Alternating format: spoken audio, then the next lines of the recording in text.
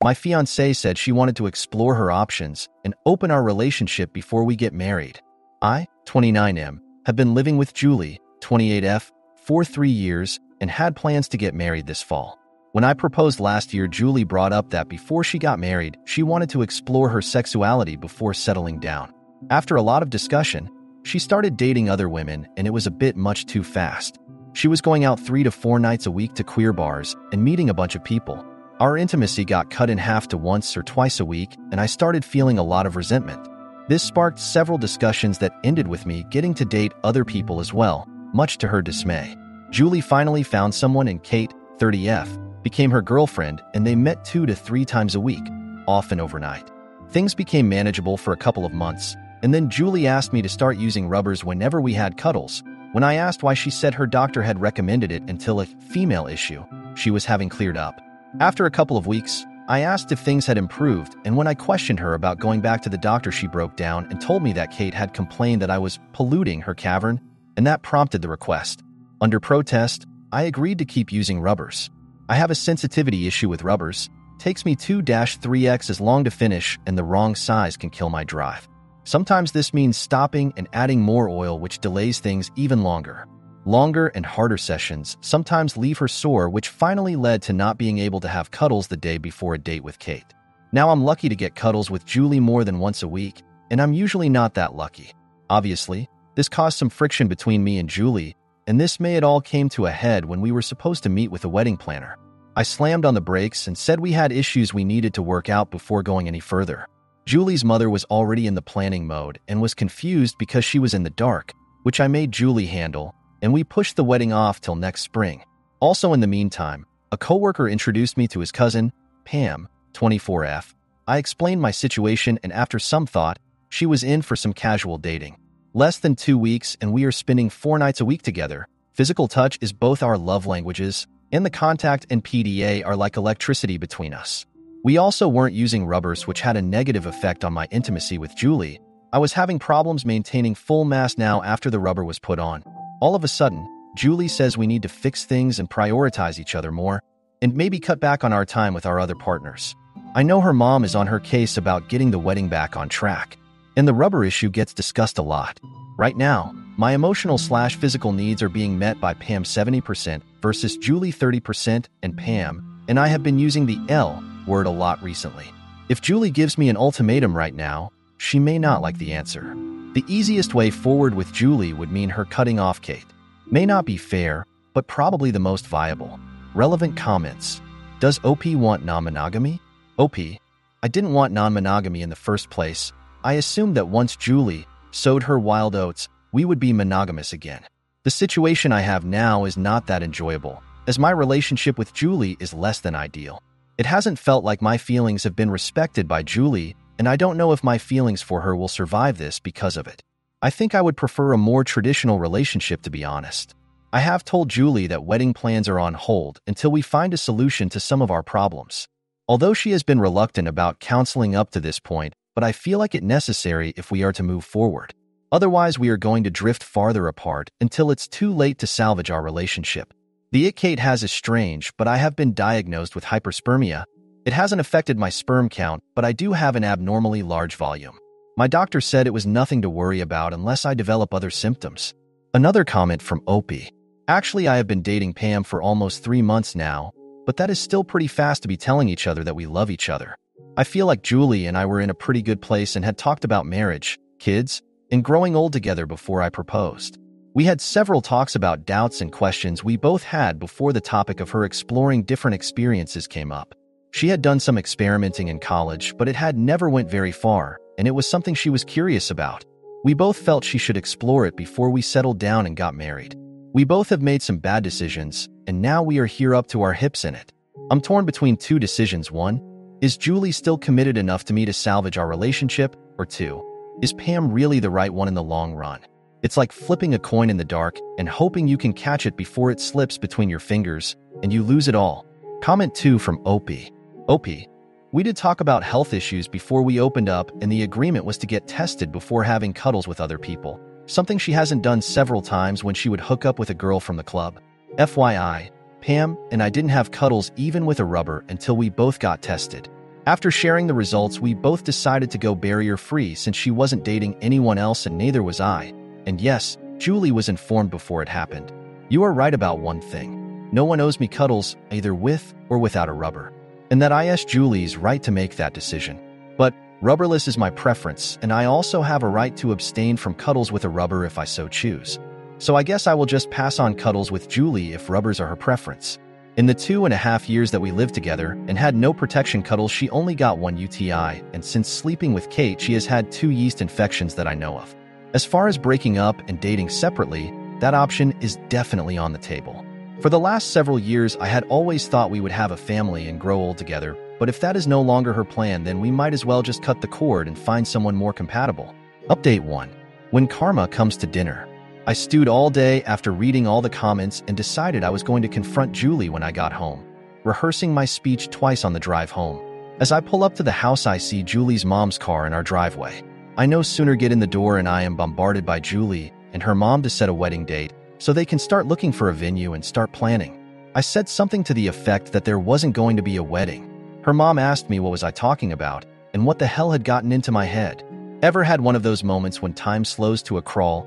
I looked at Julie and gave a little laugh. The color drained from her face and fear filled her eyes. I turned to her mom and said, "Since February, Julie has been having an affair with a woman named Kate, and it has ruined our cuddle life, and I doubt if we will still be together a month from now." I walked into the living room and sat down listening to them go at each other. They went at it for about 10 minutes and they walked outside and I heard her mom's car drive away. Julie came back cussing, asking how could I do such a thing. I said that ambush went sideways, didn't it? You should have confided in your mom and brought her up to speed first. I told her our relationship was a dumpster fire and I no longer wanted to get married. I was tired of her relationship with Kate overshadowing ours. She was still yelling at me, so I got up and left the house and went to grab a bite to eat and let her cool off. It took her about 15 minutes to start blowing up my phone. I finally called her back when I was leaving the diner. She asked me to come home and talk it out. She was a lot calmer when I got back, and we actually had a productive conversation. We are still a ways from a happy medium, but we are talking. She wants to know how we can fix things, and I told her to make a list of what she thinks is fair and will help mend things, and we can go from there. I told her I would do the same, and tomorrow when we get home we can compare the lists. Update 2. A lot to unpack, so I decided to do a new update. I had told Julie to make a list of what she thinks is fair and will help mend things, and we could compare her list with mine and see if there was a chance to move forward. So yesterday she called from work and said she needed to stop and talk with Kate before coming home, but she would be there for dinner and we could talk. Finally, about 7 p.m. she called and asked if I could order pizza and bread and she would stop and pick up some wine. She came home and opened a bottle of wine as the pizza was being delivered. She handed me a list of things she had come up with and I handed her my list along with some printed out comments from, and on moments when our relationship ended due to her actions. There were other good comments, but these hit home with me. I told her they came from a message board and she wanted to read them all, but I said now was not the time. Her talk with Kate went long because they got into an argument about Julie taking a step back and insulating the two relationships from each other. It was bad enough that Julie ended things with her before she left. She wrote down all her passwords and codes, then handed her phone to me and said I might find some of it hard to read, but she didn't want to hide anything from me anymore. She realizes now that Kate was doing everything she could to drive a wedge between us, and she was stupid not to see it. She asked me if I had meant everything I had told her mom about the marriage and us not being together another month. I said there was no way I would marry the person she had shown me the last 6 months. I thought it would be better if we gave each other some space rather than treating each other like we had. She wanted to do therapy instead and close our relationship to get back to where we were. I was very blunt about the fact she had made promises to me before, like decisions about sexual health and testing and always putting us first, that she had failed to keep. So I had lost a lot of faith in her word. I wasn't going to close and risk losing what I had with Pam when our relationship was on the rocks. This hit her pretty hard, combined with killing the first bottle of wine, and she ended up crashing on the couch. I stayed up and continued to go through her phone. Kate had consistently been running me down and trying to get Julie to push back and pull away from me. There had been women she traded pictures with, including 2 who had warned her about Kate's agenda. Some of Julie's graphic sex hurt me a little because she had never sent anything like that to me. There were 3 from Kate today wanting Julie to come back over to work things out. There weren't any gaps or obviously deleted messages, and the rest of her social media supported what she had told me. This was all Tuesday night. Wednesday morning, she was still hungover and asked me if I would be home tonight. I said Pam and I were going out to a movie and I would probably spend the night at her house. Julie sent me a text while I was at work amending her list from the other night. She had proposed going out only one night a week and having a midnight curfew, but she scratched that off the list. She now wants 2 date nights a week with me. She still wants to see a therapist together.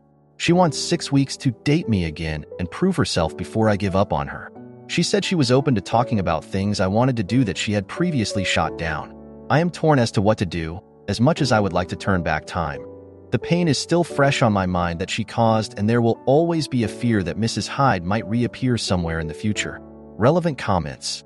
Opie responds to few commenters. Opie, her stopping to see Kate explained itself when I went through her phone.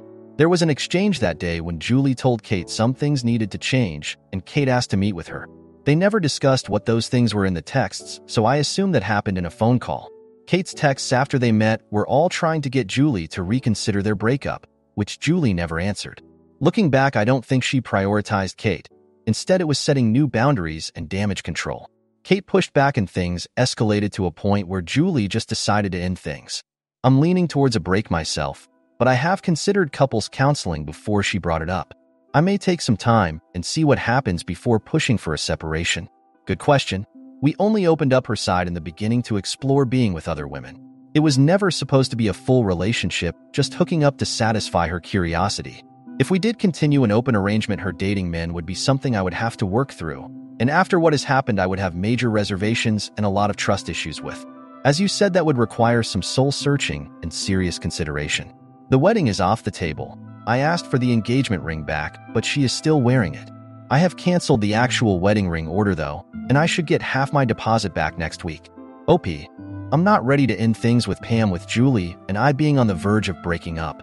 Pam has been very understanding and supportive, but I wouldn't expect her to wait around if Julie and I were to close and shut her out. I just don't want to do anything rash and regret it later. Kind of like the decision to open up for Julie in the first place. When I walked in last night, Julie was on the couch, flipping through a stack of wedding magazines. It was like she was trying to pretend everything was normal. The tension was so thick, I could cut it with a knife. I dropped my bag and told her we needed to talk. She looked up, her eyes hopeful but cautious. Okay, what's on your mind? I took a deep breath. I read your list and I appreciate the effort, but I don't think we can just date our way back to normal. Too much has happened. Her face fell, but I'm willing to do whatever it takes. I want us to work. I know you do, but I need time. Time to think. Time to figure out what I really want. I'm not saying it's over, but I can't just jump back and like nothing happened. She nodded, tears brimming in her eyes. I understand. I really do. I grabbed my keys and headed out, needing some air.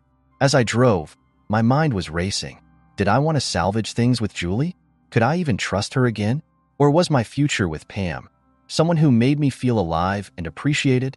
I ended up at a park, sitting on a bench and watching the sunset. My phone buzzed, a text from Pam. Hey, thinking of you. How's everything going? I typed back a quick response, not ready to dive into everything yet. It's complicated. Can we talk later? She agreed, and I sat there, pondering my next move. It was clear that Julie was trying, but was it too little, too late? Could I really just forgive and forget? When I got back home, Julie was already asleep on the couch, her list and wedding magazines scattered around her. I covered her with a blanket and went to bed, my mind still in turmoil. The next morning, I woke up to the smell of coffee. Julie was in the kitchen, making breakfast. She smiled when she saw me. I made your favorite pancakes. I appreciated the gesture, but it felt like a band-aid on a bullet wound. We ate in relative silence, the weight of our situation hanging heavily in the air. As I left for work, she hugged me tightly. Please think about what I said. I love you, and I want to make this work. I nodded, not trusting myself to speak. The day dragged on, my mind constantly drifting back to our situation.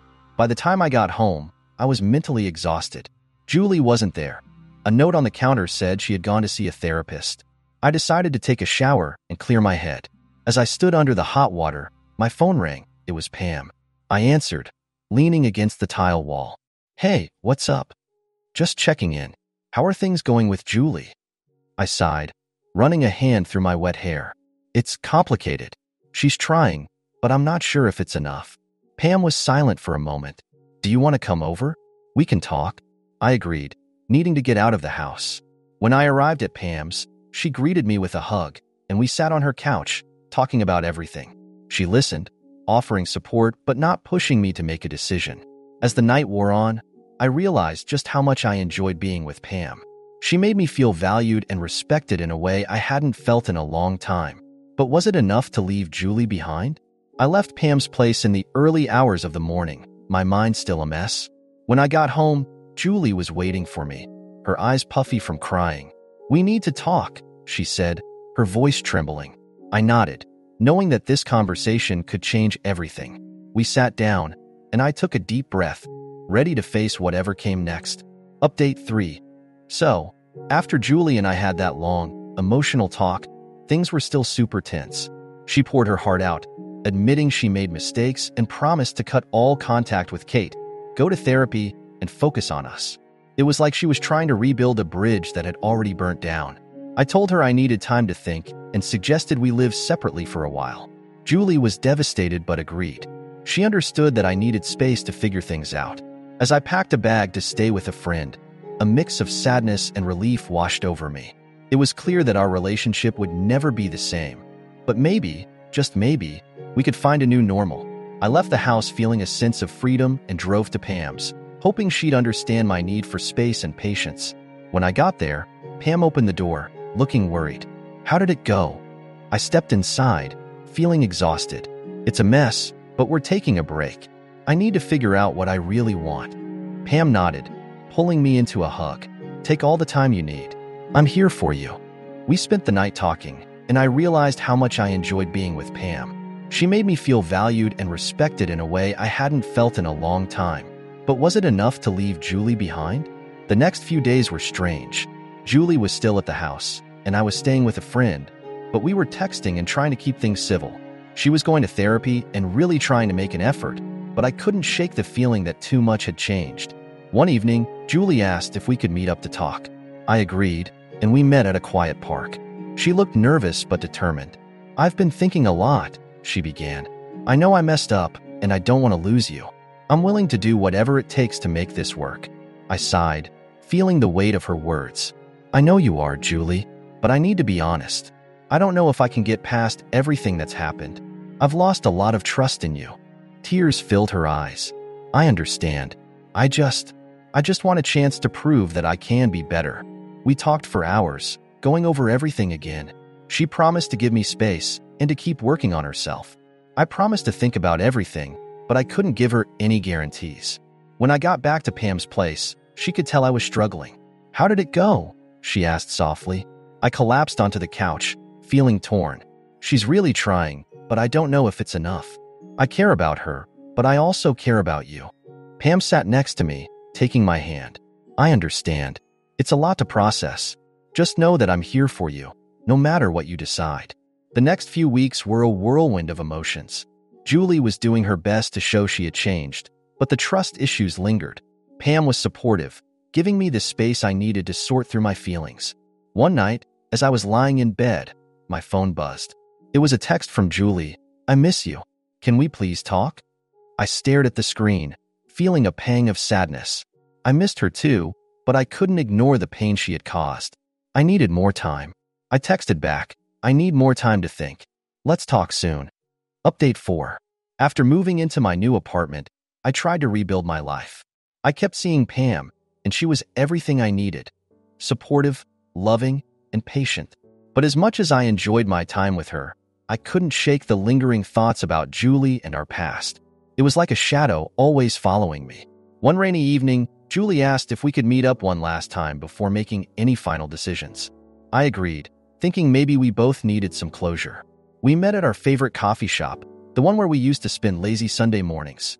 Julie looked different, more composed, but there was a sadness in her eyes that mirrored my own. She started by apologizing again, tears streaming down her face. She told me about her therapy sessions and how she'd realized the depth of the hurt she caused. She said she understood if I couldn't forgive her, but needed to thank me for pushing her to become a better person. I told her I appreciated her efforts, but that too much had changed. Our trust was shattered, and despite everything, I couldn't see us getting back together. Her face fell, and for a moment, I thought she might collapse from the weight of it all. We talked for hours, rehashing memories, good and bad. By the end of the night, we were both emotionally exhausted. We hugged, and it felt like saying goodbye to a part of my life that I once thought would last forever. As I watched her walk away in the rain, I couldn't help but feel an overwhelming sense of loss. Back at my apartment, I couldn't sleep. Pam came over, trying to comfort me, but I felt like I was living a lie. No matter how hard I tried, my heart was still tangled up with Julie. I realized that moving on wasn't as simple as I'd hoped. I cared deeply for Pam, but something was missing, a piece of my heart that Julie had taken with her. Over the next few weeks, things with Pam started to unravel. She could sense my inner turmoil, and despite her patience, the strain became too much. One night, she looked at me, her eyes filled with tears. "I can't keep competing with a ghost, you know?" Her words hit me hard. I tried to reassure her, but the truth was painfully clear. I wasn't fully present in our relationship. We decided to take a break, and it was one of the hardest conversations I've ever had. I watched another person I cared about walk out of my life, feeling like I was doomed to repeat the same mistakes. Julie and I stayed in sporadic contact, but it was never the same. She eventually started dating someone new, and I could see she was genuinely happy. It hurt, but I was glad she found someone who could give her what I couldn't.